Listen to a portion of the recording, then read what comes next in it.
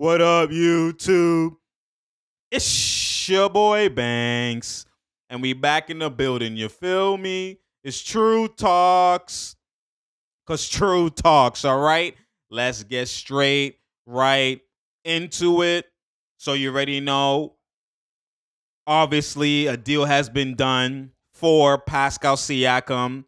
The Raptors finally got the trade. I've been, talking about this from long ago, where I've been preaching, move Pascal so Scotty could elevate to a whole new monster. And again, if OG was here, he would elevate to a whole new monster. And it's not that Pascal is trash. It's not that Pascal is that at the end of the day, you have Pascal and Scotty. You got to go younger. They're the same prototype in terms of their weaknesses and the strengths are the same, right? So obviously, Scotty's the better passer. And, right now, obviously, Pascal might be the better scorer, whatever the case is, right? But Scotty could get into that, and he's hella young. At the end of the day, you stick with the young one. You wouldn't trade Scotty and keep Pascal. That makes negative sense. So that's why I've been saying trade Pascal, get some pieces for him, and then you elevate everybody else. It's funny that now everybody, oh my God, Banks, what are you talking about? What are you talking about? And now he ends up getting traded, and people are come mad about the trade. I was for peanuts or whatever the case is, and look like, oh, you got traded for more than, and whatever the case. And dog. When True talks, you listen, fam. I've been told y'all from long time ago, especially last year, I said Pascal was supposed to have been traded when his stock was high. His stock would have been higher. He would have had a year on his deal, which means the options and the offers you would have got would have been at his highest. But the problem is you want more. So you don't trade him, and now look what you end up trading him for. I promise you. Again, Masai is a genius, and he maximized this trade if given the situation. And pending the other offers that he was getting. This is light years ahead, or this is great compared to what they would have done if Masai didn't do this. Because there was no way they were keeping him. Right? And everybody else knew that, which is why they were kind of reluctant, offering peanuts. But again, you wouldn't be in this scenario if you just traded him and had foresight and traded him a year ago when his stock was high and he was all NBA and all of that was happening. Even though the Raptors were losing, individually, Pascal was all NBA and had his best year. You trade him then when his value is high because you know at the end of the day, you're going to have to trade him at some point because him and Scotty are a clash. This is what I've been preaching and what I've been saying, but y'all be looking at Banks as this. You don't know what he's talking about. I don't need to be credited. You don't need to know what Banks has done. I speak facts. That's all. When True talks, you listen, fam. It's not like it's just IQ. That's what I do at the end of the day. It's not even about anything else. Man's hoop for real. You know what I'm saying? It's not about anything else. Oh my God, Banks, how do you know more than what a GM? But yet they be doing the same shit I be saying and preaching from time. Like, what are we talking about? Mans are just mans. No matter who they is. Someone else could have the skill too. Just because a man didn't make the league don't mean he doesn't have pro ability. Who you talking to? Just because that person don't be singing for real, don't be singing or don't have a contract, don't mean they can't sing and can't hold the mic and go to an open mic. You'll be surprised who you can see singing. What are we talking about, yo? You got to think first. There's mans who know the game. They don't just have to be a GM to know the game.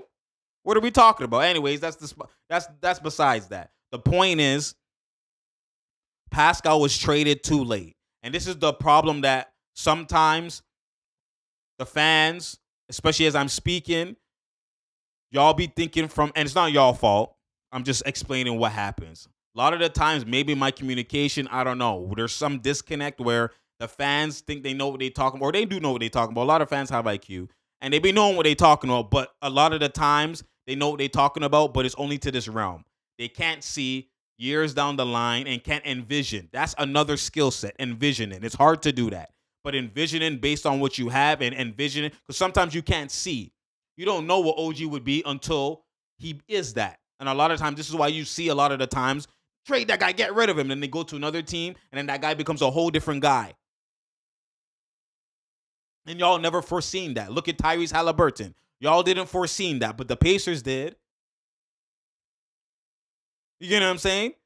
You have to understand, this is what be happening. This is where the skill set comes in drafting. Y'all seen a guy in college, but y'all don't see him when you're drafting him how he would be with this team, with this personnel, and this spacing. It's a whole different game. Can you foresee that? That's where another skill comes in. Masai is a genius. Masai is elite. Masai, I have no issues with him. The only problem that I have with him is that he will trade mans too late that he's loyalty to. His loyalty sometimes is his downfall, right? Because I know he has IQ. He came in right away, traded DeMar for Kawhi. He used IQ. Everyone was hating on that trade. I was saying this is a beautiful trade. Beautiful trade. Because the Raptors will only get a star-studded caliber player, a superstar caliber player, sometimes when they're ailing and now they have to prove themselves. It was a perfect scenario. So that one and no wonder they got a ring in the first year that the man came. Because again, it's the levels. Y'all don't see that. Y'all, oh my God, DeRozan, y'all don't see that. Especially when you see playoff DeRozan is nowhere near playoff Kawhi. That shouldn't even be in the same sentence. My fault, Kawhi even did that. You shouldn't even, that's not even like, come on now. That's like 8th grade to a 1 grader. In terms, that's the separation, how far they are. Like, that's disrespectful for me even, like, you know what I mean? Like, but at the end of the day, again, Masai is a genius. The only issue that I have with Masai, again, we're having genius talks. We're talking about in like high IQ type of talks. His IQ is very high, but sometimes he will do a trade too late when it now is involving the Africans that he obviously wants to keep and mold with, and he has another agenda as well, which I'm rocking for. Right? He's doing 2 things at once. But sometimes you gotta just know when it's not the right African, fam. You know what I'm saying? Or the African ran its course. You gotta trade him. Because the Scotty that you have now is clashing with Pascal. You gotta move him. Right now, it's hot. His stock is hot. Trade him. Sometimes he'll be reluctant because he has hope. I want him to still be here. I have hope that our team could start winning. And the hope sometimes, and I do that too sometimes with guys that I know that are elite or that you know that he is him. So you have hope, or you can kind of foresee things. Hope, you know what I mean? And sometimes it doesn't go that way. So it's not that I'm mad at Masai, but it's me again is calling a spade a spade. That's what I do, because the game, it's about the passion for the game first and everything else second. Authenticity first and everything else second. So when I talk about Masai, I'm not talking about in this realm, in this basic realm. I'm talking about in this realm. I talk about things like, again, I know Masai has high IQ, so I know that, dog, you could have traded Pascal when he was hot for bare 3-and-D guys or even a 1-2 shot creator of caliber of a good name, maybe a Jordan Clarkson, whatever the case is. I don't know who. But you could have traded him you could have got some names. Come on now. Pascal, at the end of the day, was an All-NBA guy. But again, you're running the risk of just because he's All-NBA does not mean he's the same All-NBA. Again, that's another thing that you got to talk about, where how we view Pascal and how Toronto views Pascal is not how the rest of the league views Pascal. So Masai, because he has certain things in play, he has All-NBA, he has this, he has All-Star, he has, okay, you know what? Anyone of this caliber demands this. I seen what Dame was traded for. I seen what KD was traded for. He demands something in that realm. They're like, are you stupid? Hell no. And that's been what he's been holding on to for all these times he's been looking to trade Pascal. It's like, nope. And then look, what you ended up trading for him, is that equivalent to what has been offered for him before? I don't think so. I think he had more value before and other things. But again, it's more so sometimes you think what he is more than what he is. And that's where I come in to say, come on, Masai. Don't be biased. You know he's not like that when you watch him. In terms of KD and them. He's above average. He's an all-star, but there's levels. So again, when you look at it from that perspective, that's one thing that's in play as well too. But for me, what I was mad about with Masai, just to clear it up before we talk about the actual trade, I was mad about how the fact that they had OG and they had Scotty. I know that OG has high value. Again, that's why he got traded in people's eyes for more value than what Pascal got traded for, because RJ and Quickly are very high value. You might not ever draft guys like that. Well, we'll talk about that. And then, again, if you trade Pascal and you get whatever you get, you now have a team, again, addition by subtraction. Scotty will elevate to a whole new guy where he would finally be able to be Draymond Green 2.0, which is a bucket getter, which is someone who could score and be aggressive, but also a defensive menace. That's who he is. And that's Draymond 2.0, which is literally a 2010 guy, 27-7, 22-7. Like, that's a menace. He's already that. And that was without the spacing. Imagine how you give him the spacing, no log jam. Oh my God, Scotty's about to go. It's time, Scotty. So I already knew that Scotty will already, it's like by releasing an all-star, you gain a superstar. Scotty could be that. Draymond Green 2.0 is a beyond a guaranteed all-star in between superstar or superstar, however you want to play. It depends how it looks. It depends what's around. If he has the perfect fit, no log jam, that could be a superstar easily.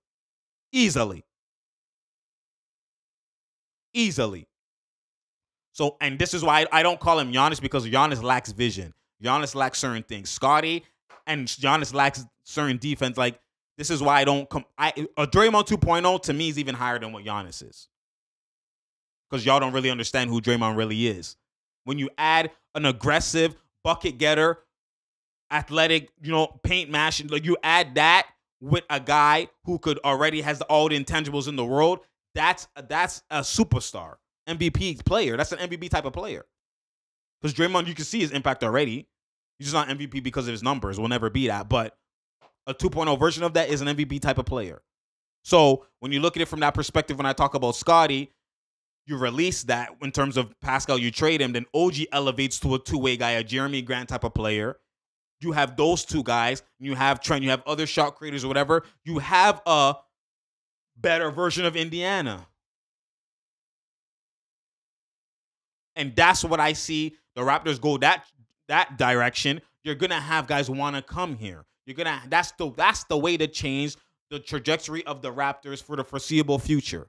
Young, athletic, can get buckets, have defense, unselfish. You add now you can even just add just add one guy who needs to resurgence of his career, but he's a bucket getter and a closer. And now that's the final piece.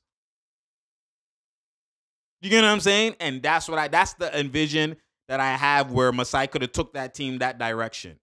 But trading Pascal, trading OG kind of takes it in that direction, but at a lower tier.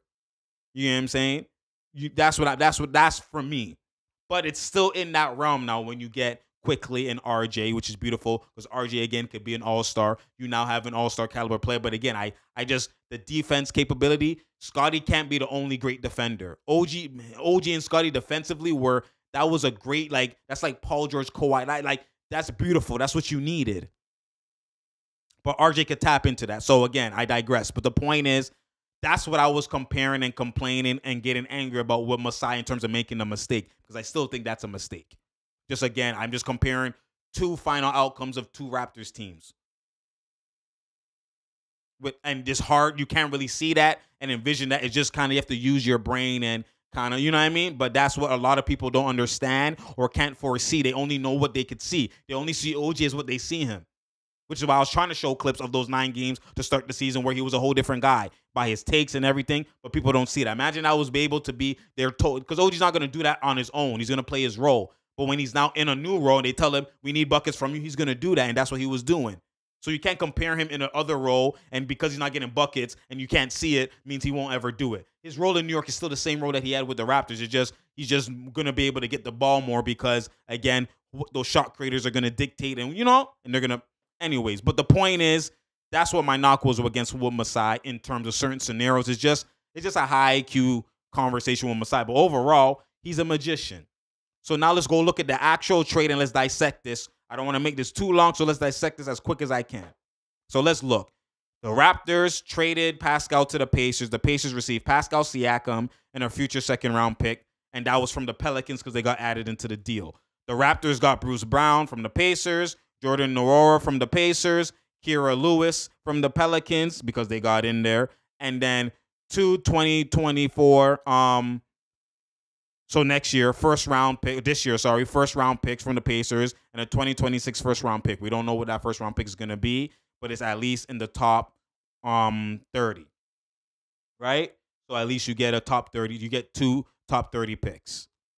And to me, I don't care about the picks in this scenario because they could be wherever. It might end up panning out being great, but picks are like they're a lot of the times overrated because, again, the Raptors haven't even been drafting great if you look at it. They drafted Pascal, they drafted Scotty, but for the most part, they haven't drafted like, you know what I mean? Them ones other than those two. Especially under the Masai helm. They've been drafting, you know what I mean? So the picks, like, come on now, right? So when you look at that from that, because you have to get it right. That's another part of the picks. It's not just the picks, you have to get it right.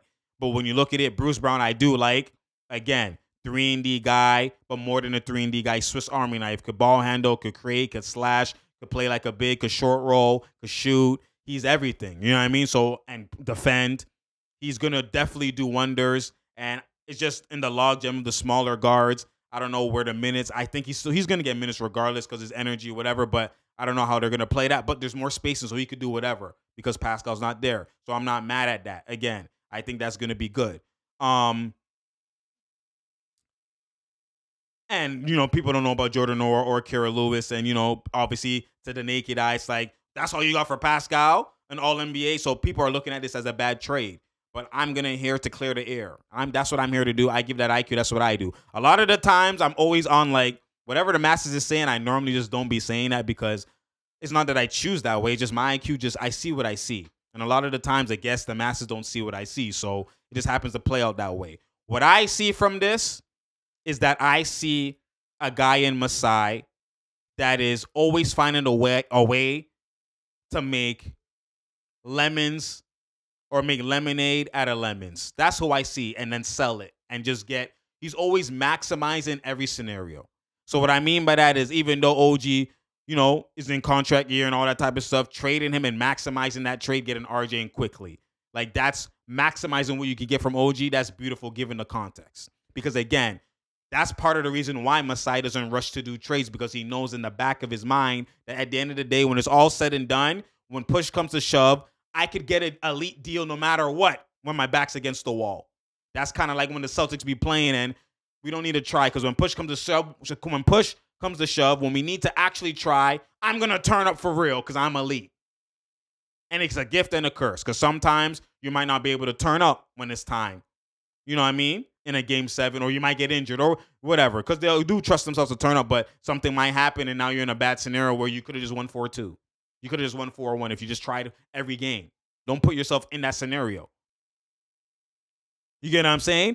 And that's equivalent to Masai in a sense that a lot of the times he's a diamond in the rough. He's going to maximize whatever scenario he's in, whatever, like Pascal. And that's why I say this is a great trade for the Raptors, not because of when you isolate it by Pascal himself individually, and you look at it from all the years of what Pascal has done, and you just look at it, and you could, if you were to assume this is what he's going to get traded for, horrendous.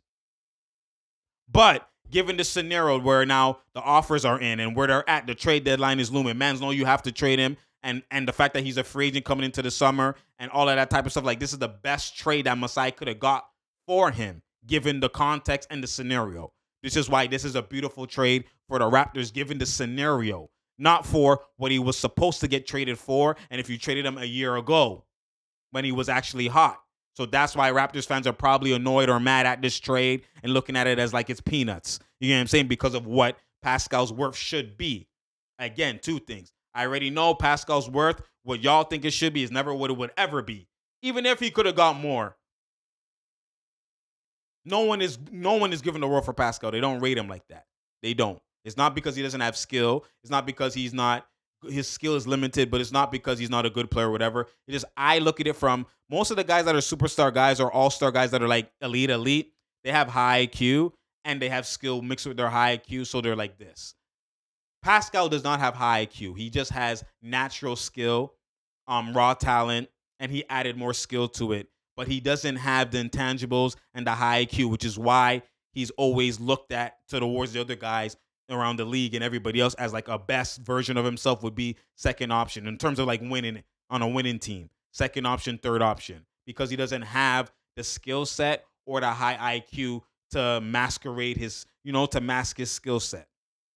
He doesn't have that.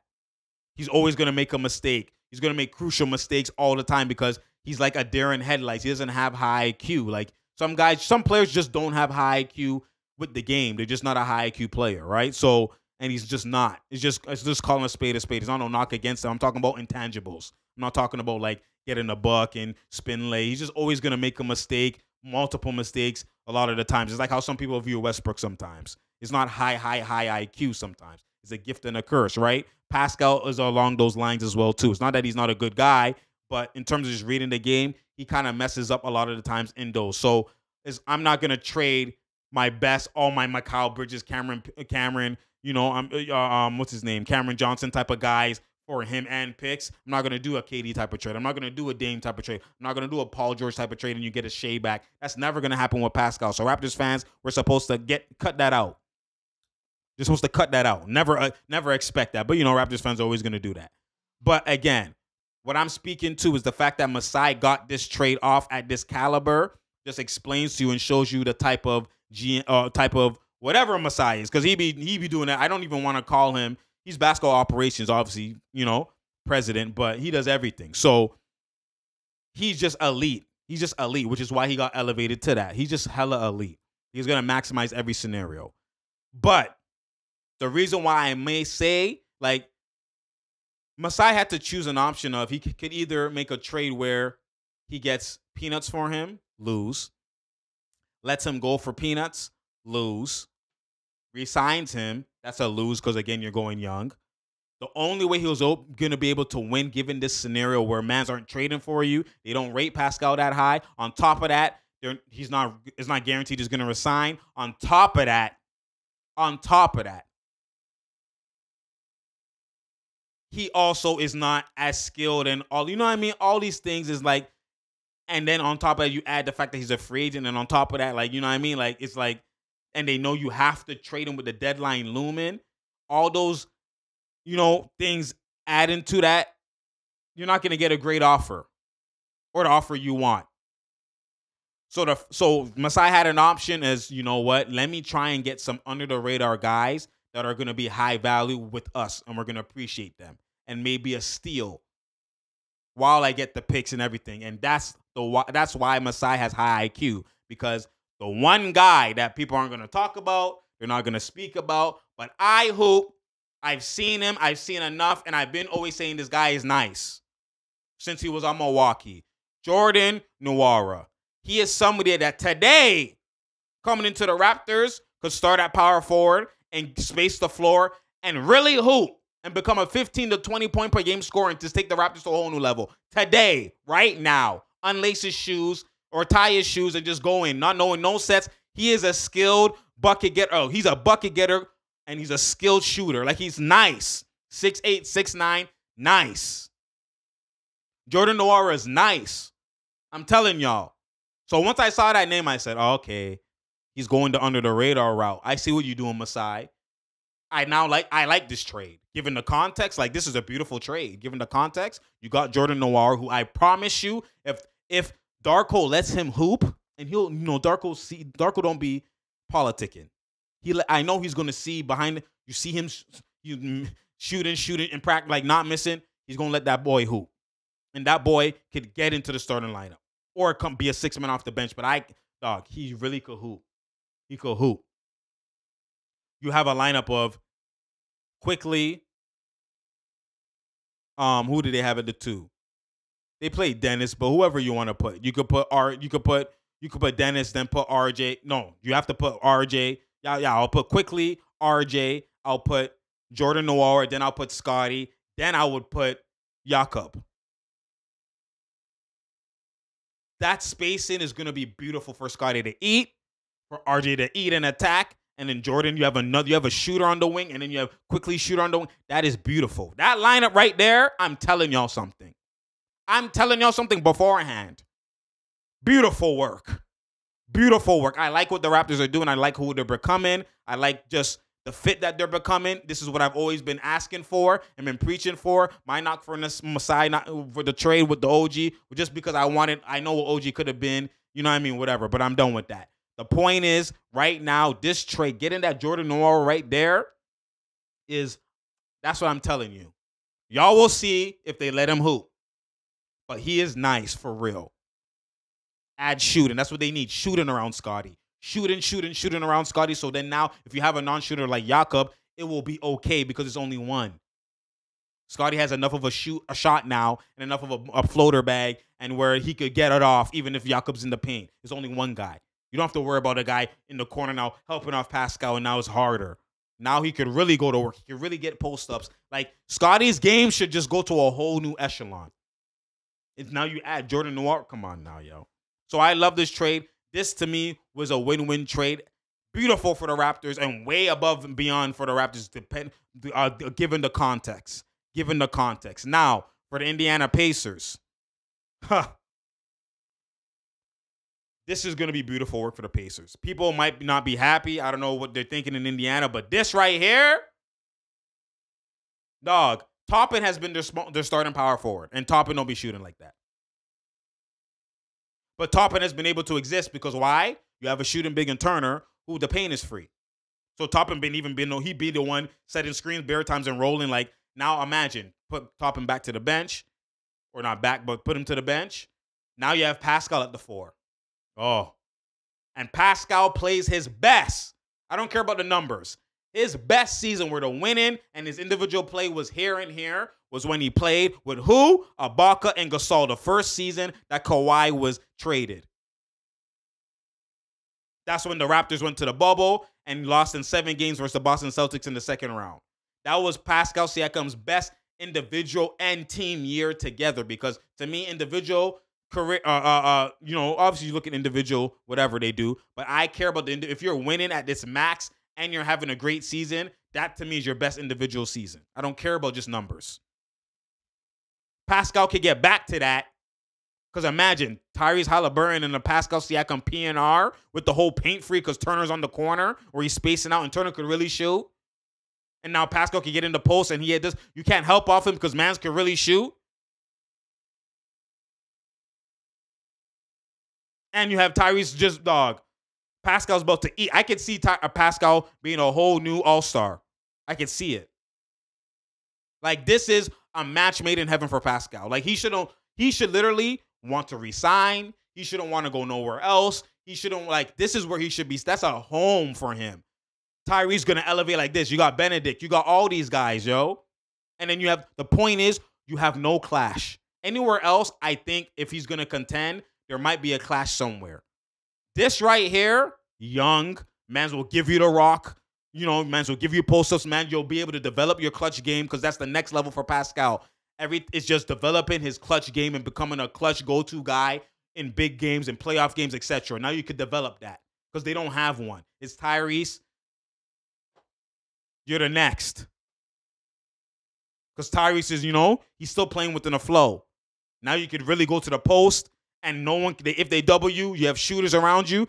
Turner is right there shooting. Like, come on, fam. Like, it's a whole new world for Pascal that he's never seen and been used to. Then you got up-tempo. They run and they run and they run. That fits your game. Transit, like, come on now. He might even get to 30 average if he really, like, be serious. He could. And that's someone who already tells you that Pascal lacks skill. But I am not stupid. And that's why I be telling y'all. Y'all be thinking I'm biased. I just be calling the truth. That's all. I'm not biased. I call a spade a spade. Pascal is still elite transition finisher. Pascal is still, he could shoot, but the more he finishes in the paint and the more he's having space around him, his shot now increases.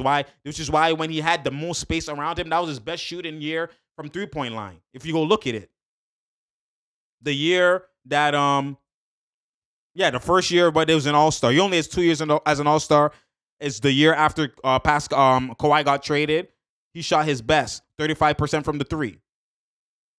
And then the other time he shot his best was along with Kawhi, but 36% from the 3. Every other year was low and low and low because now when there's more of a log jam, see, every year since Scotty was drafted, 2021 season, he was literally now shooting 3-point, 29%, 34%, 32, 31.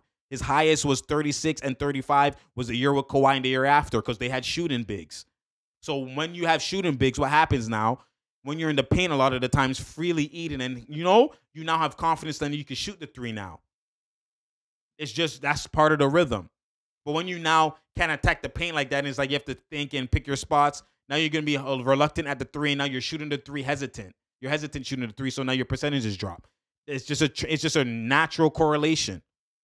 So his 3-point percentages should increase. his paint, everything should increase. Like he should increase for real. So Indiana should be very, very happy because I think I think they now jump like this because you only lost Bruce. Bruce was crucial, but Pascal does a lot.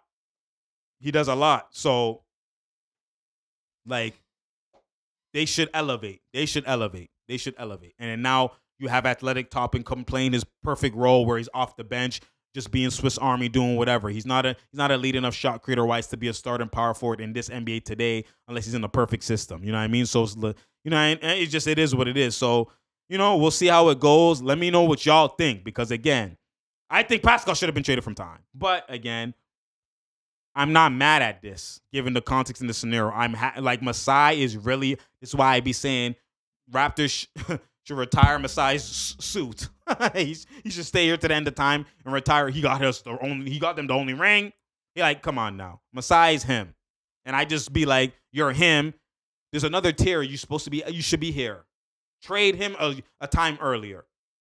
You would have got more. You would be able to keep OG. But again, I'm not mad at him because when it's in the clutch time and now, oh, damn, I got contract year, I got to trade these guys, he's going to maximize the trade for OG and for Pascal. That's who Masai is. And when you have that ability, I'm not mad at you holding on to your cards and giving it an extra season to see how mans play out because, again, you have that elite ability. You have that elite superpower. So he thinks differently. I don't need to trade mans when they're hot because I can trade them whenever because I'm going to maximize.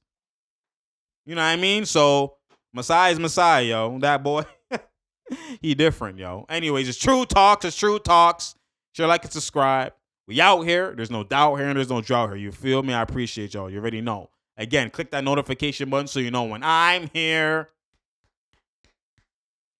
Because I'm here. You feel me? I appreciate y'all. You already know. We out here. There's no doubt here and there's no drought here. You feel me? You already know. And I'm out, man.